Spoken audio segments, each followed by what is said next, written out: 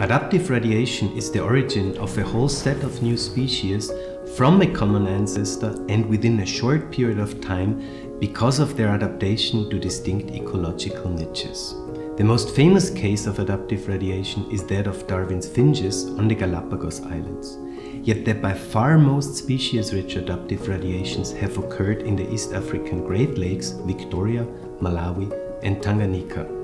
Here at the Zoological Institute of the University of Basel, we have specialized on the cichlid fishes from Lake Tanganyika, where more than 250 species have evolved within less than 10 million years.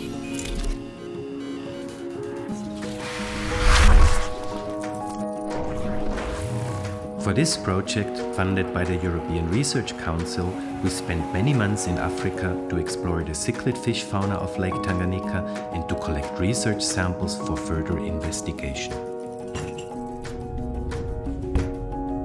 Our collection of Lake Tanganyikan cichlids contains about 3,000 specimens.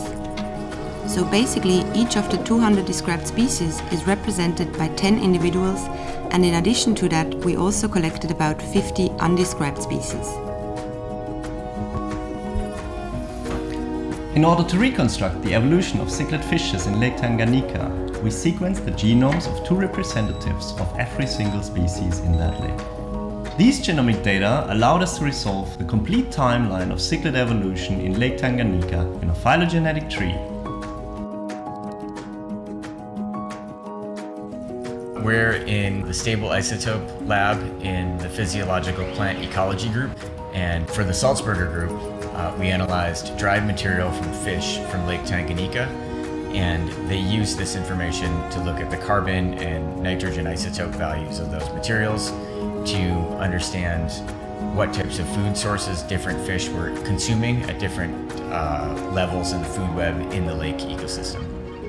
Finally, we used microcomputed tomography scanning to study morphological evolution in cichlids, focusing on the overall body shape and the pharyngeal jaw apparatus. This bony structure is situated in the pharynx of cichlids and is adapted to processing different food types. In an article published in the journal Nature, we identified specific pulses of accelerated morphological evolution, first in body shape, then in mouth morphology, and finally in the shape of the pharyngeal jaws.